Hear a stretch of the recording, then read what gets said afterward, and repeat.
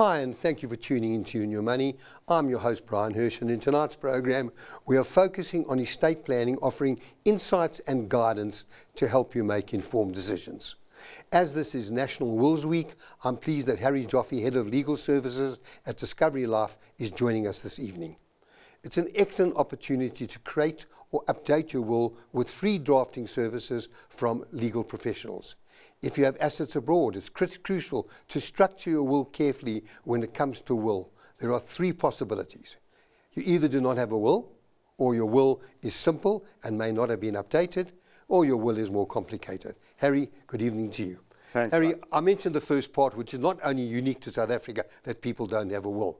But I think, you know, with National Wills Week, obviously, who will draft wills? And is it mainly for simple wills?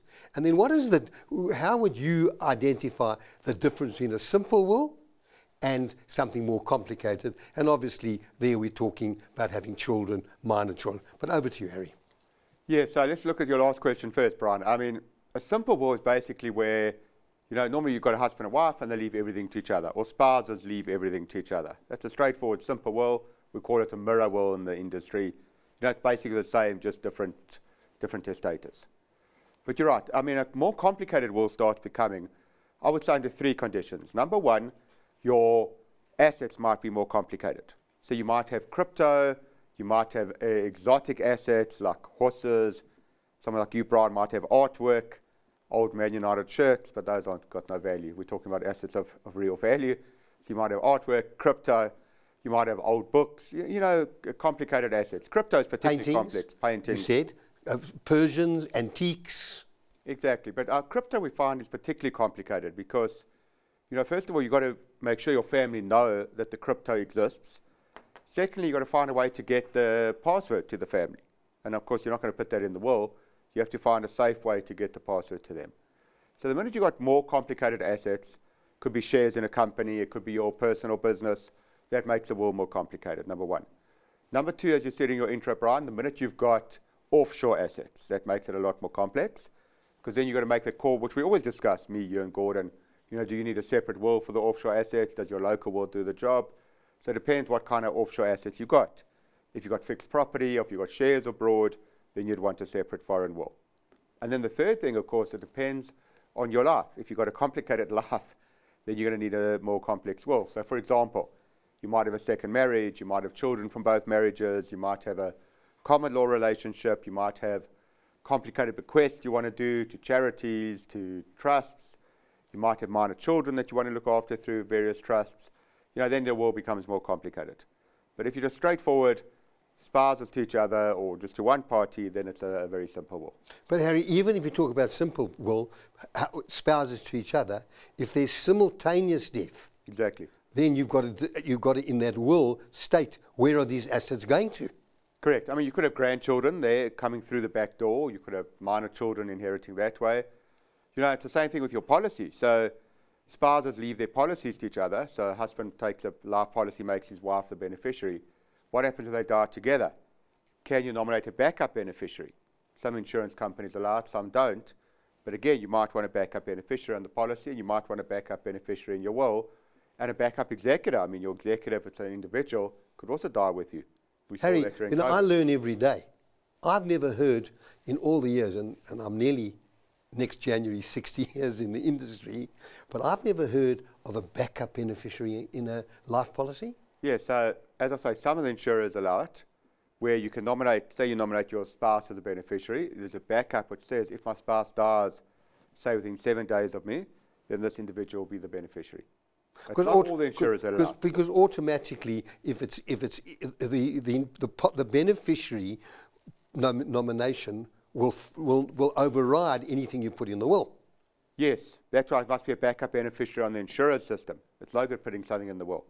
When you say some companies, does Discovery allow that? We are not yet. We are in the process of allowing it. And the old traditional insurers, the old mutuals, the Sanlam does. Sanlam does. I know for a fact. Now, why it gets a little bit tricky, why we haven't allowed it yet, or why I say we're in the process of allowing it, is the system has to be specially set up to have a backup beneficiary. Because, you know, it's no good sending a letter to your insurance company to say, if we die together, I want X to be the beneficiary, because if it's not in their system, they'll pay the wrong person, they'll pay their estate still. So you have to have a system change to allocate a backup beneficiary so the system can read who to pay if they both die. But it's a very important principle. We saw it during COVID. You know, whole families die together. Now there's no beneficiary, so it's got to pay into deceased estate, and then everyone's got to wait to get the money out. Harry, so let's go back. National Wills Week. Yes. Where would someone find who is doing that? And are they only going to be concentrating on simple wills? Yeah, so actually, Bryan, before I came in, I did a little bit of research. I take my job on the show very seriously. So I went onto the Law Society website. And if any of our viewers go onto that Law Society website, it's actually very well set up. They've got all the provinces, and there's a list of law firms in each province who are involved in Wills Week, and you can contact them and they'll do a free will. So where would you find that on the website? Where would you go? Just to the Law Society website. Just Google Law Society of South Africa. Okay. It will all be on there. And they'll lead you to where the wills are. Because there's all the provinces and all the law firms in each province, and it's a simple will. I think they'll explain to you what a more complicated will mean. Okay, Harry, because we're doing National Wills Week, I want to hone in a little bit more than we normally do on wills. But over the years, we've always discussed about the importance of the difference between inter vivos trust and a testamentary trust. Inter vivos is a trust that you form during your lifetime. You are in control. Testamentary trust is formed by the executor on your death. But we had your good friend Mervyn on the program with us a long time ago, and Mervyn said, no, he's not for that. He thinks you should be setting up a bottom drawer trust. What is your view on that, this story about having a bottom drawer trust? And I've examined it, you know, the costs are quite high. But I think talking local or offshore, Bryan? No, local. I think you've mentioned that you guys will set up a bottom drawer trust. So that's why I was asking if it's local or offshore. So there's two distinct versions. Generally, the bottom drawer trust applies offshore because offshore trusts are very expensive. Most normal people can't afford them. So what you do is you take what we call this bottom drawer trust, which is just set up and it exists, but it normally only sits in the bottom drawer until it gets assets. And there you'll pay between $250 to $450 a year. For just having the right to that dormant trust. Yes, and that dormant trust will be a beneficiary in all of life insurance policies abroad. Now, locally, bottom drawer trust is a normal trust. There's no difference because it's set up, it exists, it's up and running, and it just sits there. We normally mean it's an empty trust where it's got no assets in it. Now, the problem, as you correctly identified, is with all our money laundering and anti-grey listing legislation, it's still an expensive vehicle to run because you need to have a professional trustee. You need to do all your reporting to the master and to SARS annually.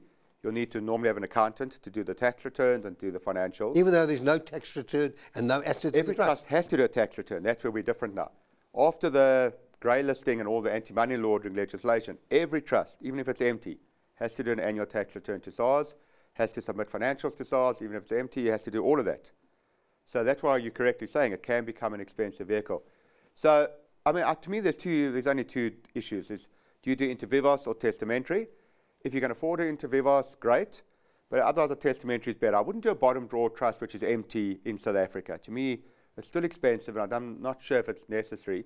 Where you can do a testamentary trust. I was talking to an executive the other day, and he said he gets a testamentary trust through very quickly. Because what he does, when he lodges the application to become the executor, he at the same time lodges a trust application, and he gets both back at the same time. So it cuts out quite a lot of time. So I would say, if you can afford inter vivos, fine. If you can't, I would go the testamentary route. Then, Harry, let's talk about inheritance, offshore inheritance, because there were inheritance before 1998 and then after 2022. What is the difference? Right. So pre-March 1998, if you had an offshore inheritance, the money had to come back. Any inheritance after, I think it's the 17th of March 1998, I can't remember the exact date, but I think it's the 17th. Any inheritance after that date could stay abroad, you just had to report to SARB. So you had to notify SARB and just get their formal permission to keep the assets abroad.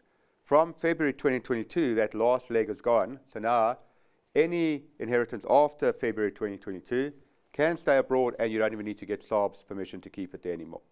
So what are you saying? People who inherited money early 2000s, all they had to do was inform SARS.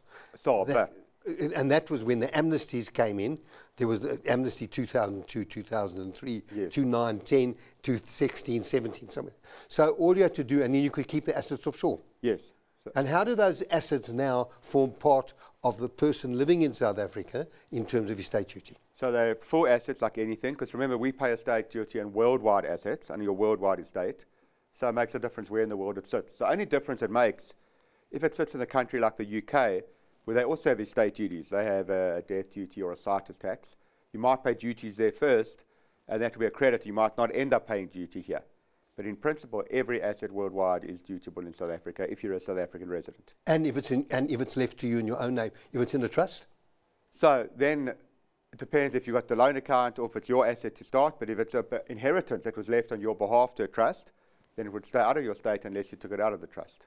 So anyone receiving money now, because we've got a lot of people, their families live overseas. I know we've had a lot of people going the other way, where many South Africans have left. But there are a lot of people from all over the world who've got families, they're going to inherit properties, they're going to inherit pensions. That now forms part of the South African estate. Well, I mean, it always has, Brian. Nothing's changed. Of course, we've discussed this before. I think it's a 4M exemption. There's a specific exemption in the Estate Duty Act.